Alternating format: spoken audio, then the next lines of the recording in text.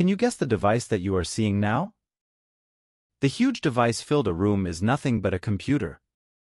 Try guessing this. The wooden frame with coil is nothing but the telephone. And the big box with small screen on it is nothing but a television. How all these devices are transformed into a slim and smart devices that we are using now. Behind the evolution of all the electronic items, there lies an important invention called a semiconductor. In this video, we are going to learn what does semiconductor means, what are its types, and how it differs from conductor and insulator. Welcome to Mr. Smart. Serving knowledge to make you smart.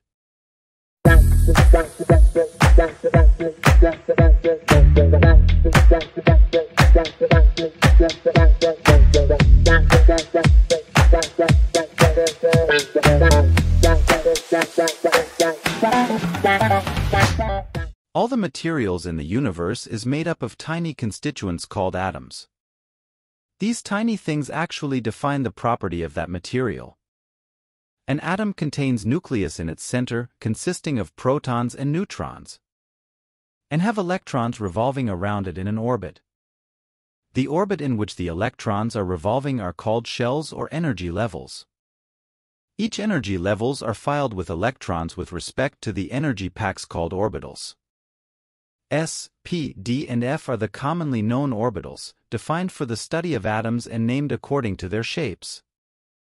An s orbital is spherical in shape and has one pair of electrons or two number of electrons in it. A p orbital is dumbbell-shaped and has 3 pairs or 6 number of electrons in it. A d orbital resembles double dumbbell shape and has 5 pairs or 10 electrons in it. And a f orbital is complex in shape and has 7 pairs or 14 electrons in it. Each shell have one or more orbitals according to their level and have maximum number of electrons filled in it. The first energy level has only s orbital and filled with maximum of 1 pair or 2 electron in it. Second energy level consists of s and p orbitals and filled with maximum of 4 pairs or 8 electrons in it.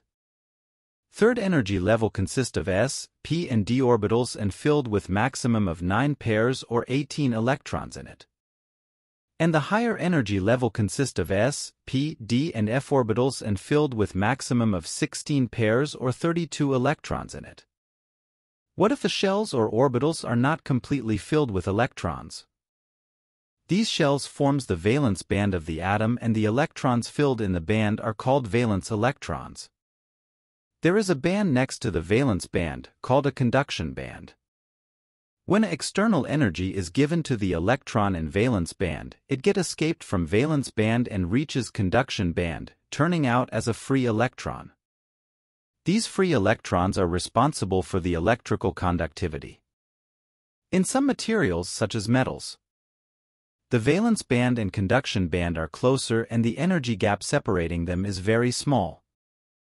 In these type of materials, even when a small amount of external energy is given, the valence electron can easily jump into the conduction band and capable of conducting electricity. These type of materials are called as conductors. In some materials, the valence band and conduction band are far away and the energy gap separating them is very high. In these type of materials, the valence electron will never excite to the conduction band even high external force is given. So, these type of materials have no free electrons to conduct electricity. And these materials are called as insulators. In some special type of materials, the valence band and conduction band are not too closer or not far away. And the energy gap separating them is also not huge as insulators.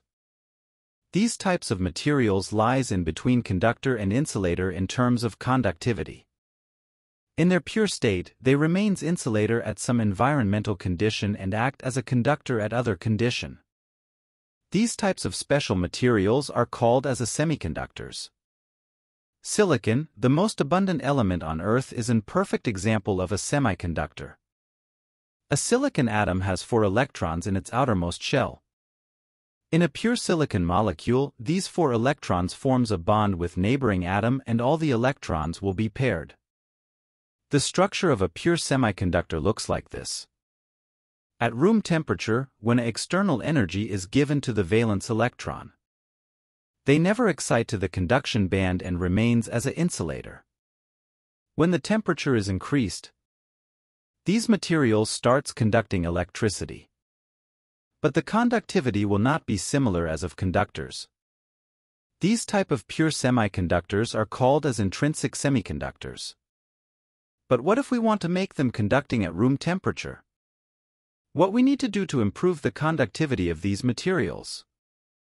Then conductivity of a pure or intrinsic semiconductor is improved by the process called doping. Doping is the process of adding impurities to the pure or intrinsic semiconductor. And the semiconductor formed by adding impurities are called as extrinsic semiconductors. When a pentavalent impurity such as phosphorus, having 5 valence electrons, is added to a pure semiconductor such as silicon, 4 of its electron bond with silicon atom and 1 electron remains as excess electron.